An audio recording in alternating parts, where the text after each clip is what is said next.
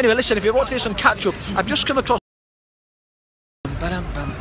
Oh, hello there, and welcome. It's Richard McCann here. You might be able to tell from the background there, we're at King's Cross in the big London village. And anyway, I'll wait a few seconds till a few of you are going to join me. But anyway, listen, if you want to do some catch-up, I've just come across this young gentleman. I'm going to show you him. His name's James. Yeah. Hi, James. Hi, James. Hello, everyone. So James has just caught my eye because just put your board up there. Sure. Look at that.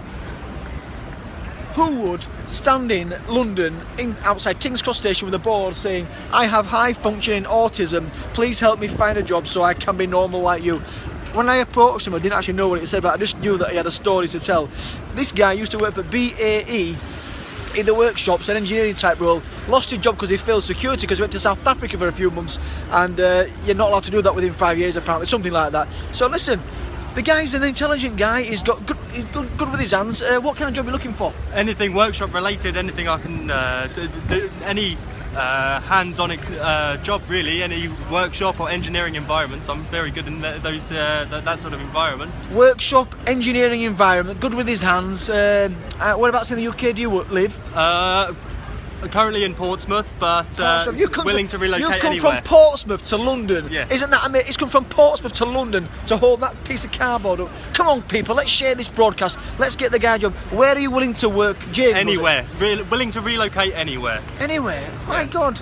Is there anybody that can help this guy? I mean, what did it say? I had a high functioning autism. Yes, it did say that.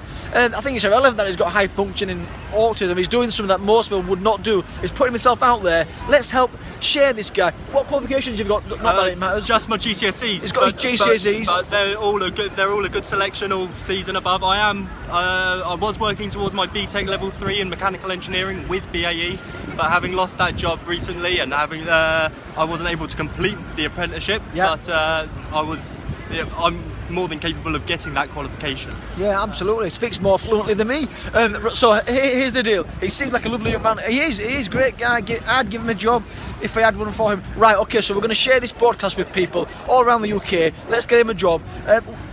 I know you said in a workshop, but would you consider other things? Yes, James? I'd consider anything. Consider anything? I'm not too great with customer service. I don't know about that. Probably because I'm a bit too honest. I'm not too good on telemarketing, but any other job, like anything where I can just have a task, do it to myself or in a team, as long as I don't have to talk to the general public or customers. What? He's doing great now.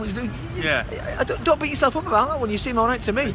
Okay, so how can they get hold of you? Martin Brown says, mate, if you were in the South Africa, I'll brand you. It was because he went to South Africa that he lost his job at BAE.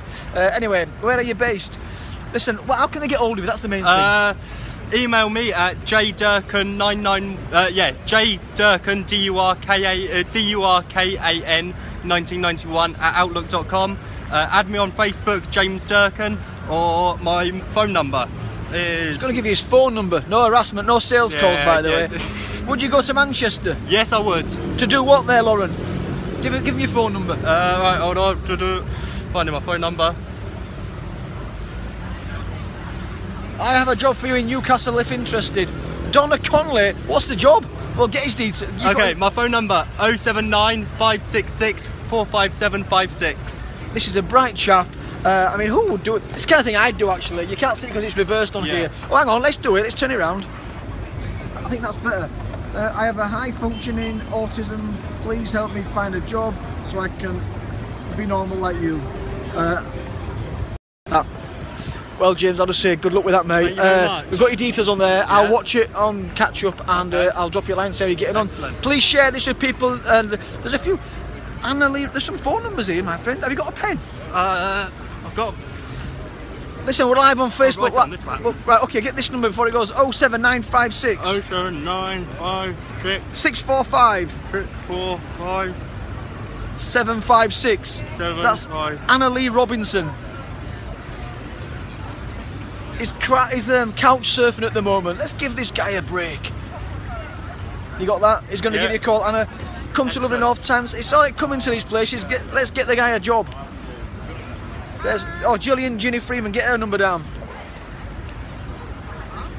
07982 910 565 565 I write his own number so everyone had it. I write his own number. Oh, write your number. What a great idea. Alright. Put your number at the bottom. Thanks for that. That was his own number, the first one, mate. Oh, that was your. That was your number. Right. Give us write your number on there. I have a job in Newcastle working with dogs. Would that interest you? Yeah.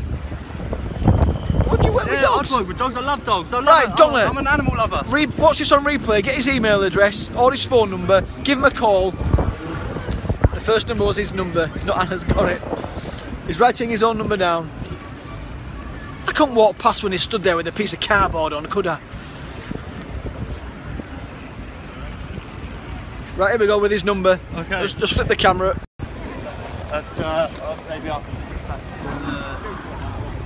There we go. There's his number. 07956 647 756.